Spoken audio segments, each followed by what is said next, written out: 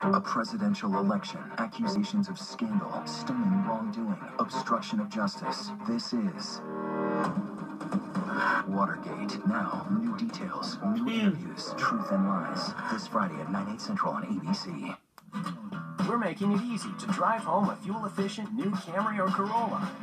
Because now, you can get great leases like these during Toyota's Summer Drive Sales event. We make it easy. Toyota, let's go places. We're making it easy to drive home a new Sienna with its seating for up to 8. Get great offers like these on a spacious new Sienna at Toyota's Summer Drive. We make it easy. Toyota, let's go places. Well, good evening, everybody, and thanks for tuning in. Congratulations to the Golden State Warriors. DeLisha and Tracy are here to break down Game 5.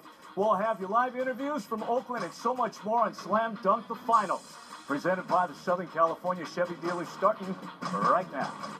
Now, live from ABC-7, this is Slam Dunk the Finals. Presented by your Southern California Chevy dealers.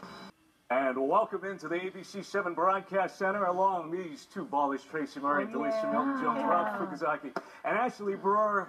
It's over. The 2017 season is over. I missed it already. I know. It's our final show for this season until we start football shows, Ashley. What's on tap tonight? Well, we got a lot of good stuff. We'll go live to Oakland, of course, for post-game. Who you got? The Bulls' second three-peat team or these Golden State Warriors?